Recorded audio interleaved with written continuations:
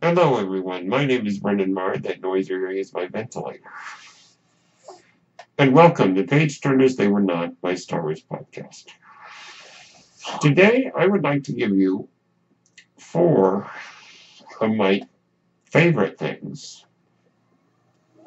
or rather the only 4 changes that were made in the Star Wars Special Edition that I enjoyed. Now let me preface this. Last week I did a video covering the Special Edition and other changes made to the Star Wars movies over the years. But today I decided that I would talk about what are the changes I like. And the reason I'm only giving you 4 is there really are only 4 that I like. Now, the digital cleanup to the movies is fantastic. I honestly believe that the only thing that the movies really needed was a proper digital cleanup for modern presentation. Thankfully, we got that. And that doesn't really count as a change to the film. That is just more of a bringing it up to proper display standards of our modern time. Now, I happen to own the unaltered versions, that limited release from 2006. Those, however, were not given a proper digital cleanup. A digital remastering, I believe, is the term that they use. So those alterations, if you can call them that, are welcome and great, and I'm so glad they did those. Now, before I get into my 4 that I like, let me give you some ones that I don't mind. I'll put it that way. I don't mind the additional shots of Cloud City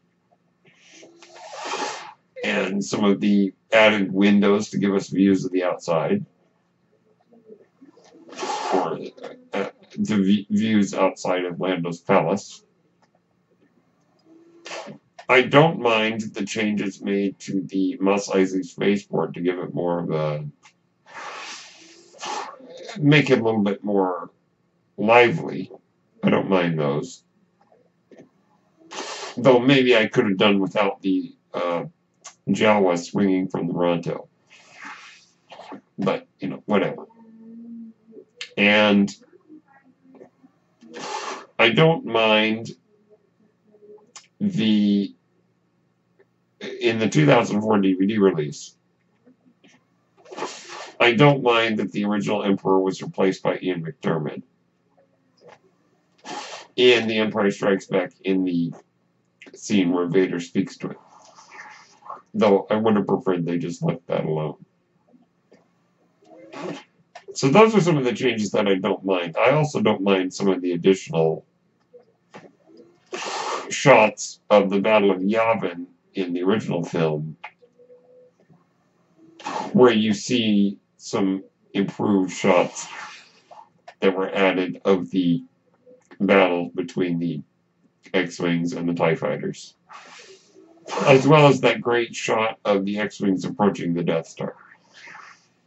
So those are the changes I don't mind. But let me talk about the ones that I liked. Number 1. I really liked the added scene that was put back in, that had been filmed, of Luke Skywalker reuniting with his friend Biggs before the Battle of Yavin. Now that scene was filmed originally, and therefore was not an addition. It was just added in, and it wasn't, that scene had been deleted. But the addition of it is not a violation of the movie because that was originally filmed for the movie.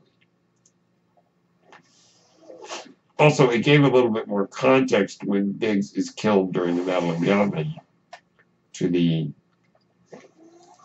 There's sort of a bit of dramatic music, and now that kind of explains why. And the fact that that was Biggs and that Luke got to reunite with him, I think is a great addition. And I am very glad that they put that scene back in, and I really think that it does add something. It doesn't really make too much of a difference with it gone, but I do like that it's there, that it was added back in, and it does give a little bit more meaning to the Battle of Yavin. And so I like that. So that's our number 4, Luke reuniting with Biggs. Number 3. I like the added scene of the Wampa in The Empire Strikes Back. The Wampa is the ice monster that attacks Luke. In the original cut of the movie, the Wampa costume was so bad, and I've seen what it looked like. It looked so terrible and so fake that they could only add a couple of shots of it walking past the camera at waist height so that you couldn't see how crappy the face looked. So they had to use the less is more approach because it looked awful. In the special edition, however, they added, and not a CGI effect, by the way, a man in a suit, additional shots of the Wampa, where we get to see the Wampa in full. We get to see it chewing on something. We get to see it walking toward Luke. We get to see it missing an arm. Kind of a gruesome shot. But it's a man in a suit. That is brilliant. And it looks fantastic.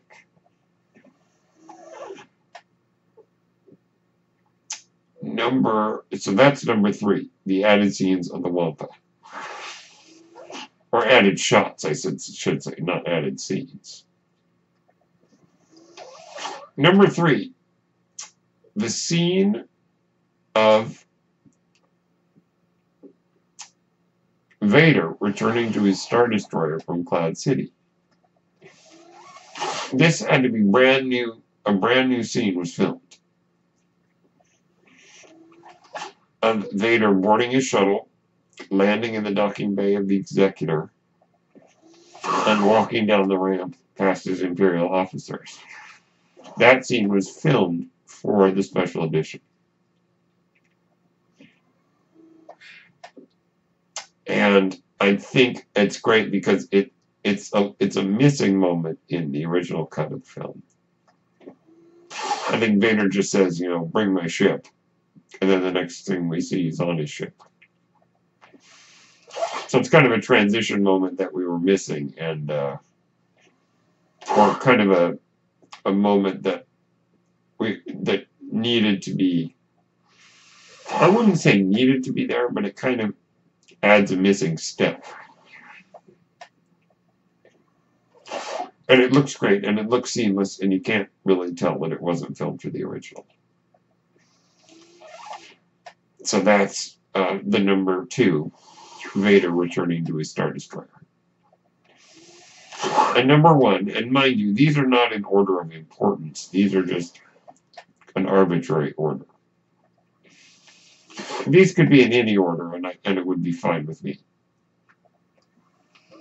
And number 1 is the celebration at the end of Return of the Jedi, where the music is changed and you get to see the galaxy celebrating. Now, I have nothing against the Yub Nub song, but I feel personally that the new music that was added for the special edition adds a grandeur that was missing with the Yub Nub song. To me, it just feels more epic, more bittersweet, And to me, it was more emotionally involving. I think I found myself moved to tears by that music. The piece is now called Victory Celebration, I believe is what it's called on the soundtrack. And then this leads us to getting to see Mos Eisley, Cloud City, Coruscant, and in the 2004 DVD release, Naboo, celebrating the death of the Emperor and the destruction of the Death Star. This I like because it gives us a sense that this is a larger victory. Now, I think that the original ending was fine, but I just feel that this is a much better approach to ending the saga. Now, and this is our big caveat. To me, it would have been perfect if they had not, in the 2004 DVD release, if they had not added Hayden Christensen into the Force Ghost scene. This is not because it's Hayden Christensen. It's because, as I mentioned last week, there is a kindness on Sebastian Shaw, who's the original actor, on his face that gives heart to that sequence that those shots of Hayden Christensen do not have. That shot of Hayden Christensen looks terrible. He's smirking and not smiling. There's no joy, and logically it doesn't make sense because the good man that died was the redeemed Anakin Skywalker, who was Sebastian Shaw. Logically speaking. So, that is the only thing. So if I had to say, my favorite ending of Return of the Jedi is the 1997 special edition. Not the 2004 DVD release and not the 2011 Blu-ray release. So those are my 4 things that I enjoy about the special edition. And they are, number 1, the victory celebration at the end of Return of the Jedi. Number 2, Vader returning to his Star Destroyer in The Empire Strikes Back. Number 3, the Wampa. And number 4, Luke reuniting with Biggs. So those are my things that I enjoy about the special editions. Let me know if you enjoy anything about the newer versions of the movies. My name is Brendan Marr. That noise you hear is my ventilator. And thank you for tuning in to Page Turners They Were Not, my Star Wars podcast. May the Force be with you.